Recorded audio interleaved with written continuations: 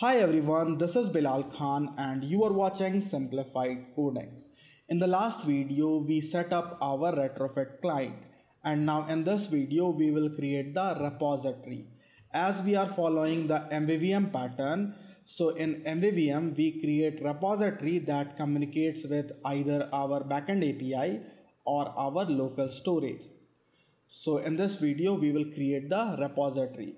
But before creating the repository, first we will create the data classes that will map our login response. So here I have postman, and this is the response that we will get when we have a successful login. So what I will do is I will copy the response and I will use the plugin to generate the response classes. And to store the responses, I will create one more package.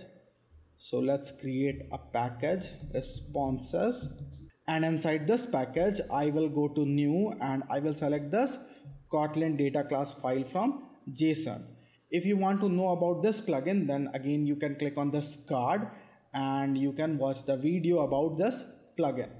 So I will select this option and I will paste the response and I will name my class as login response. And then I will generate the response class. So as you can see, we have generated the response class successfully. I have the data class user and I have the data class login response. Now I will go to my auth API and I will change the return type to login response like this. And one more thing I will do here is that I forgot in the last video, we need to make this function suspend, because we are going to use coroutines for our asynchronous calls. So that is why we need to make this function suspend, because we need to call it asynchronously. So everything is done. Now we can create the repository, and to create the repository, again we will create one more package. So I will create a package and I will name it repository, and inside this package I will create a Kotlin file and I will name it base repository, and it will be the base repository for all our repository classes. So I will create an abstract class base repository, because I won't be creating the instance of this base repository class directly, but I will inherit this class to my actual concrete repository classes. So this is my base repository class, and inside this class I will define a function, and this function is for safely call the API. So I will create a function named safe API call, and it is again a suspending function. So I have a suspend fun, and it is a generic type of function, so I am defining the type as T. Now I will name the function as safe API call like this, and this function will return us a resource of type T. Now this resource here is our sealed class that we created in the last video to wrap our success and failure responses. So I will import the class, and this suspend function safe API call will return us a resource of type T, where T is the actual response that we should get.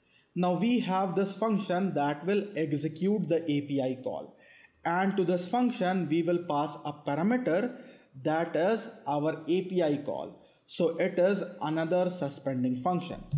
So for the parameter of the safe API call, I will define API call. It is the parameter and it is a suspending function, and that is why I need to define the suspend keyword here. So we have suspend, and now this function will return us T. So we have the API call, that is another suspending function, as a parameter of our safe API call function. Now inside the safe API call function, we will execute this API call. So what we will do is we will write return, and then we will use the function with context, because I want to execute all the API calls in IO dispatcher. So here I will write dispatchers.io. Now inside with context, first I will try executing my API call. And to do this, I will write API call.invoke. Now if it is successful, if this call was successful, we will get the result directly, and we will put the result to our resource sealed class that we already created. So what I will do is I will wrap it here like this, resource.success, and we will put the result of our API call. Now inside the catch block, we will handle the exception. So here we have throwable as throwable. Now inside the catch block, we will handle the failure. So let's come inside the catch block, and here I will check when throwable. Now if the throwable is an HTTP exception, so we will check is HTTP exception, and in this case I will send resource.failure, and I will make the network error as true, and error code I will get from the throwable instance. So here I will write throwable and then code, and then for the error body again I will use the throwable instance, and here I will write throwable dot response dot error body like this. Now any other case I will consider it as a network error. So here I will write resource.failure, and this time network error is true. Oops, I have written the network error true here as well. So in case of an HTTP exception, I have the network error as false, and in case of any other exception, network error as true. Now for the other two parameters, I will pass null here, and we are done. And we are getting some error here, and I think we have something wrong in our sealed class. So let's check. And the problem is I forget to extend a resource, and for the failure it will return us nothing like this. And I need to add parenthesis. Now come to base repository, and here you can see the error is gone. So we have our base repository ready that will execute the API calls. Now what I will do is I will create one more repository, and this time I will create auth repository for our login and sign up API calls. So we have auth repository, and here I will create auth repository like this, and to the class auth repository I will extend base repository.